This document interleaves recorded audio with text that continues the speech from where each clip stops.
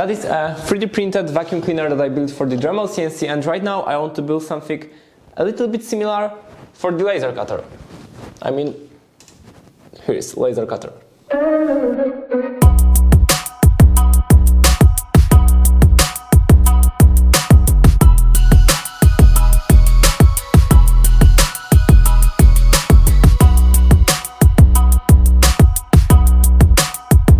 The idea is to basically copy this thing right here, but we don't have to use the fan, we don't have to use the motor and power supply, because right here I will connect a vacuum cleaner. And you may say, but wait, if you use a vacuum cleaner you can just simply use it without this whole thing. Well, yes, I can, but this vacuum separator, because that's how it is called, will let me save some money on bags for the vacuum cleaner, because I can collect the trash here and then throw it out instead of using bags, and it's also more eco-friendly. I will also use slightly bigger hose so that I can collect bigger things, and maybe in the future I will use even bigger one. And also a bigger box on the bottom, probably a 10-liter bucket, because it will be more stable and I will be able to collect more stuff.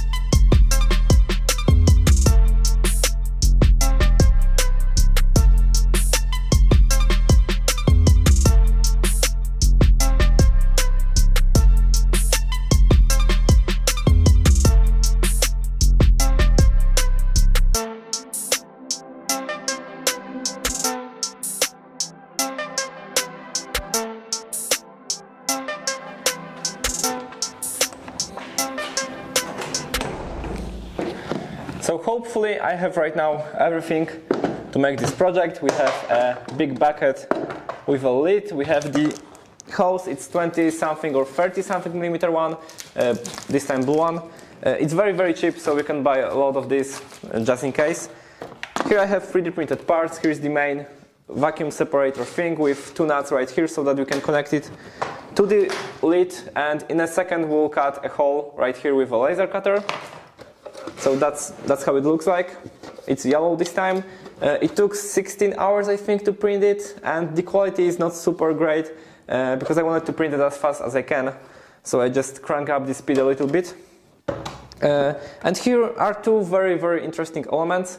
Those small two black elements. The one is actually an adapter so that I can connect this hose right here. This blue hose will go right here. And I decided to go with the adapter because if this hole right here is bigger, you can actually use it with any hose you want. You can use a bigger hose, you can use a smaller hose and different adapter. So that's why I decided to use it, because in the future I may replace it with bigger hose, or you can use any hose you want. And here is the second thing. This is an adapter for the vacuum cleaner. Also you can print it smaller, bigger, design your own, and connect any vacuum cleaner you want right here.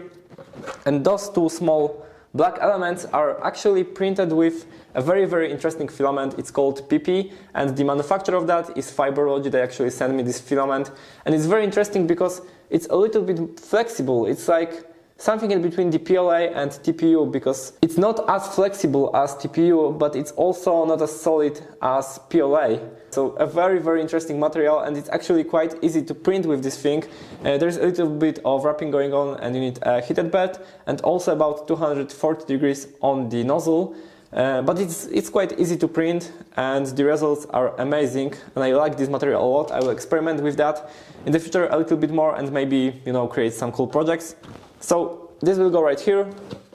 This I have to attach right here with the screws. Here I have the screws. Here I also have the bucket. So now let's cut a hole in this lid and connect the Cyclone separator to this lid.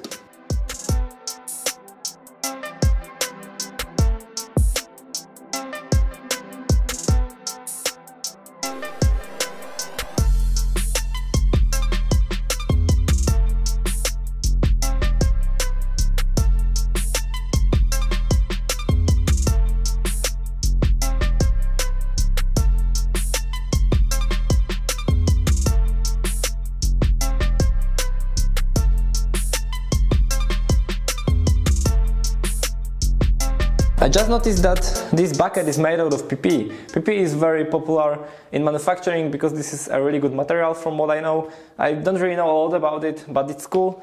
So those parts are also made out of PP, and because the lid is ready, I mean the top of the bucket, we can just simply connect this thing to this, and the Cyclone separator is ready. We just need to connect it to the bucket.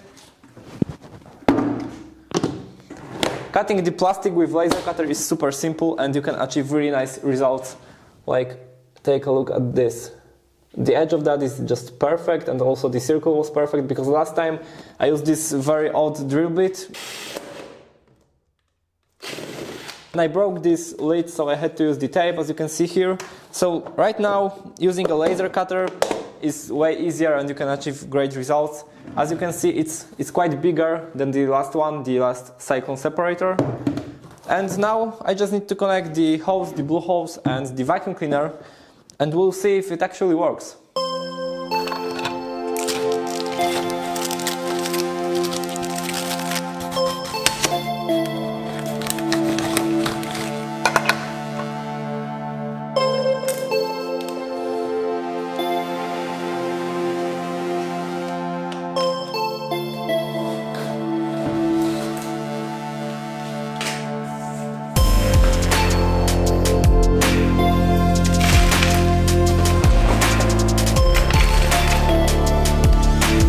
I will put a GoPro right here in this bucket, and maybe that way we will be able to see how cyclone separation works.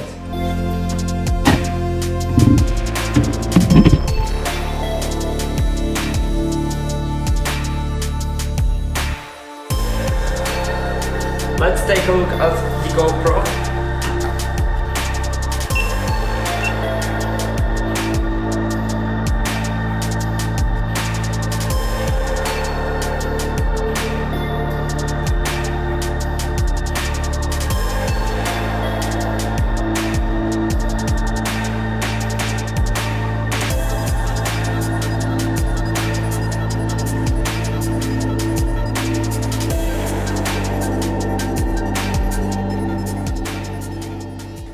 This GoPro footage, and especially this slow motion one, is so dope. It's like, it's so visible how this cyclone separation works that I don't even need to explain it.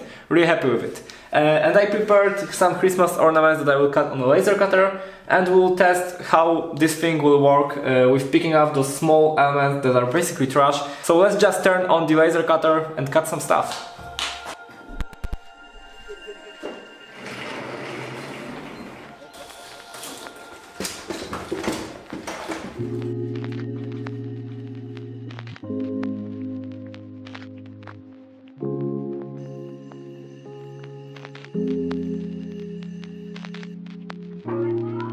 Christmas decorations are ready, and now I will see if actually this vacuum cleaner will help me with picking up those small things right here, because as you can see, after taking out this thing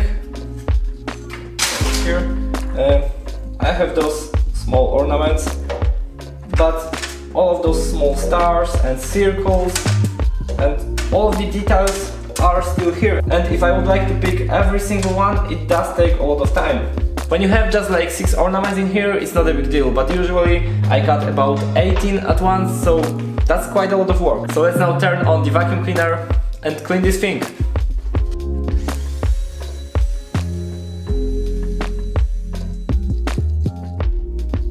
Here is another example. Someone ordered something like this some time ago, and this is just a heart with a lot of circles around the edge, and after cutting you have a lot of small circles to clean, so the vacuum cleaner will be just perfect for that.